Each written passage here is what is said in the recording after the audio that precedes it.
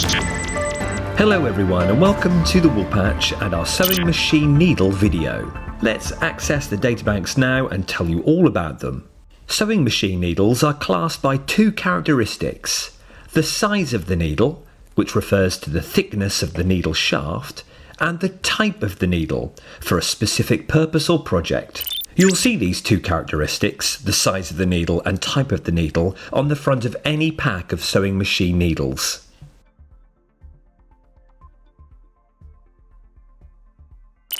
Let's take a closer look at a sewing machine needle.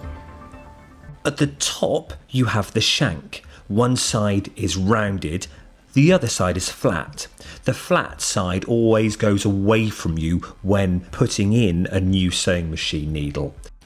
You then have the shaft of the needle. At the front that's facing you there is a little groove where the thread will sit. Behind, facing away from you, is where we have the scarf, and this is changed according to the type and purpose of the needle. You then have the eye, where the thread will go through, and the point. And it's this point and eye that change according to the type and the purpose of the needle. And it's these two that can have a big impact on what you're sewing and how well it sews.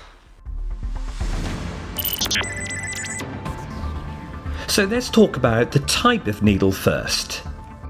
This is a universal needle. This is the needle that probably most of us will buy. The universal needle has been designed with a point that is slightly rounded. The technical term for this would be a slight ball point. I suppose it's a mixture of pointiness for woven fabrics and ball pointiness for knits. It makes this needle very universal. It will sew most woven fabrics, knits and synthetics. To make all this easier to understand, think of it like you were a photographer and you have a posh camera. Universal is like the auto setting on the camera, you know, that sort of green mark that you have on the dial.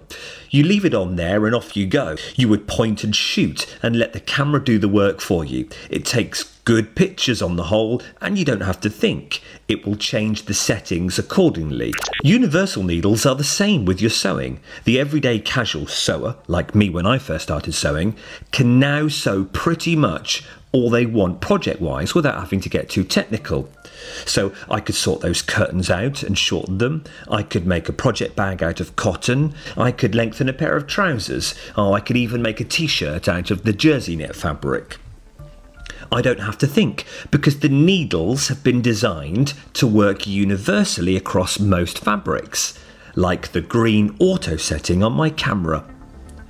But after a while of taking pictures or videos on auto, you start to experiment with the settings in order to improve your skills and up your game as a photographer. I'm starting to now play around with the ISO, the white balance and other settings on the camera, and I change them specifically to the situation I'm in regarding the photo or filming. The same is now happening with my sewing. So if you really want to improve your sewing, you would go into more detail with your needles and choose a specific type for the purpose or project of that time.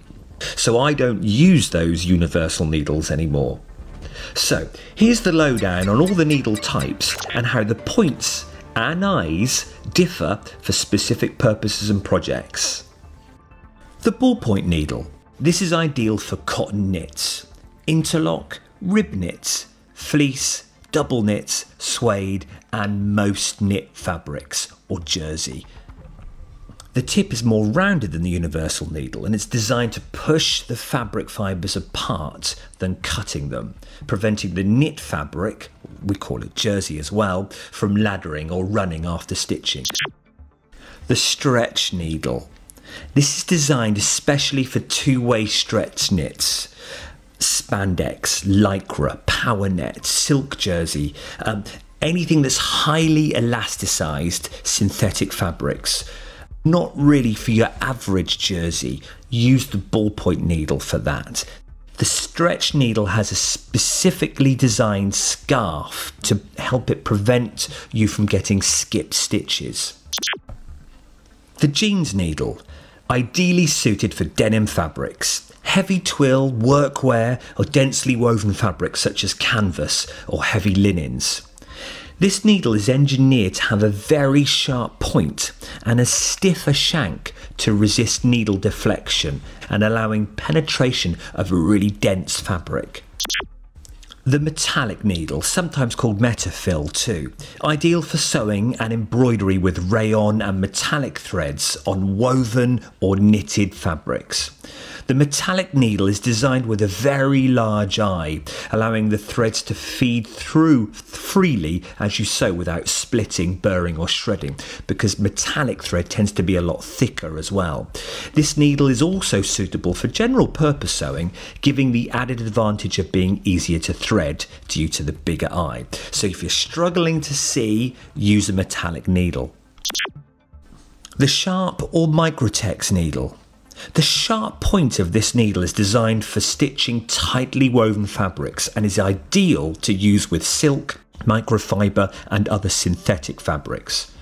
The sharp point will give you a perfect straight stitch, making it an ideal needle for top stitching and patchwork. The quilting needle. Ideal for piercing and quilting layers of cotton fabrics with the wadding, batting in between, or even if you're just piecing and you're going through several seams. It has a strengthened shaft which also helps to reduce needle deflections as the needle goes through multiple layers of fabric. So the quilting needle is perfect for that because of that strengthened shaft.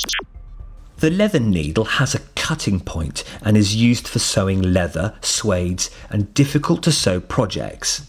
It is often referred to as a chisel point needle because the point resembles and acts as a chisel in motion. The top stitching needle. And I have to say this is my favourite needle and is the one I use an awful lot of the time, in fact nearly most of the time. It has an extra large eye which accommodates thick top stitching thread. Extra sharp point too, which allows the needle to penetrate through all the fabrics, like you would do when top stitching or even when quilting. The embroidery needle is specially designed for machine embroidery using rayon, polyester or cotton machine embroidery threads.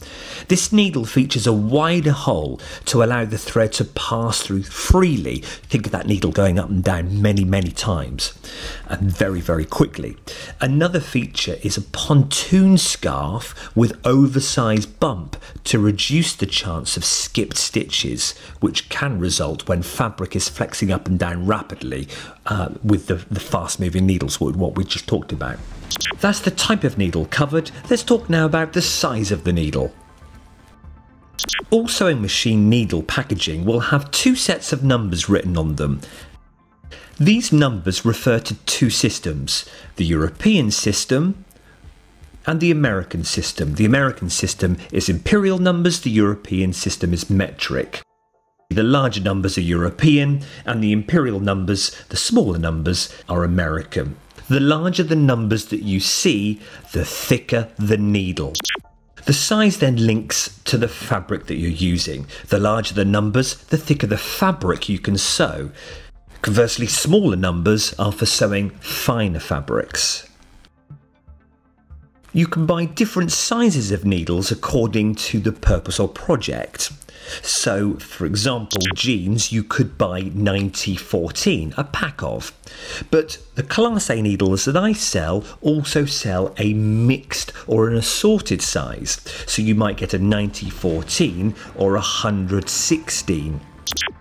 So now we can see how clever the universal needle is, because it can carry pretty much any one of those categories from a 70-10 to a 90-14 and will cover most types of fabric. But if you're doing a specific purpose or project or a specific sewing project with a specific fabric, then it's really great to try and pinpoint that size and use a specific needle rather than just the universal one. So there you have it, the two characteristics. You can up your skills as a sewer and choose specific needles according to the fabric you're using or the project that you're doing. Happy sewing!